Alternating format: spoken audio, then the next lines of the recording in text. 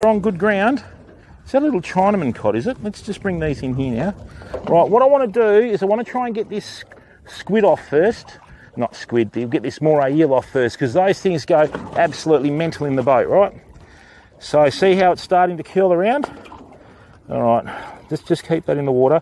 This little bugger here, right, is a little, well, that's a variation of something. I'll try and just get a clip of this. See, buddy? Now, what are you doing?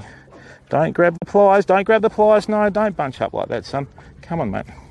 Don't bunch up like that. Yeah. We'll get you. Just don't bite me. Don't bite me. Come on.